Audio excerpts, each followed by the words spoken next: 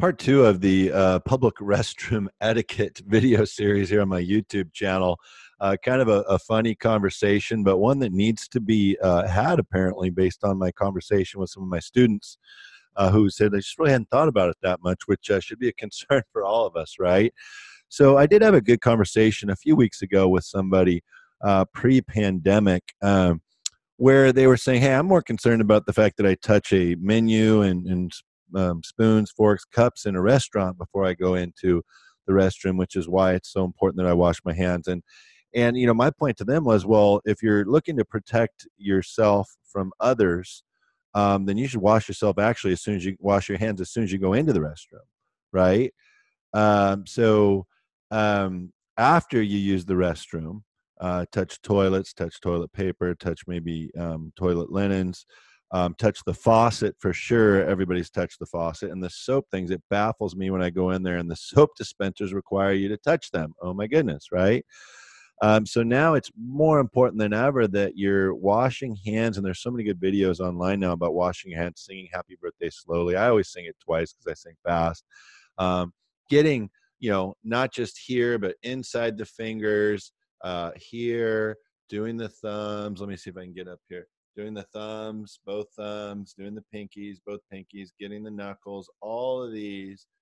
Be very thorough on the hand washing, but that's not what my video is about. My video is assuming that you already know that. Now that you're done with that, if you touch anything in there, the whole thing's out the window, right? So you have to have a paper towel. Half the times those blow dryers are crummy and don't work. You end up washing it on your shirt or drying it on your shirt.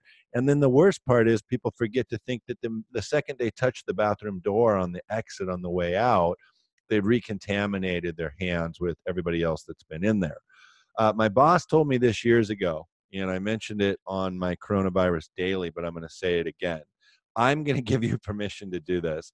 If you go into a public restroom and when you go to leave, you still should have the paper towel in your hand that you dried your hands with.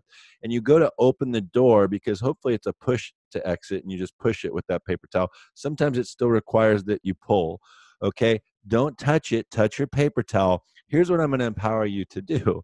If there is not a trash can within arm's reach, then you just drop that paper towel right next to the door until they figured out that in this day and age, you darn well better have a trash can right next to the exit. And you'll notice in my part one video, there is one just to the left. But I've told my students and everybody else that, hey, there is no shame in you just dropping. And I always used to drop it very, gently right there on the bottom. So they got the point. And I've even been so far as to tell people at places of public retailers, hey, you really need to put a trash can. Of course, the young kids look at you like, what are you talking about? And the older folks are like, yeah, I totally get it. We will do that. Thanks for the tip. But you do it in a polite manner. So a couple other things just for part two of this proper public restroom etiquette when it comes to germs and infection control. Um, Wash your hands thoroughly. Trash can next to the door.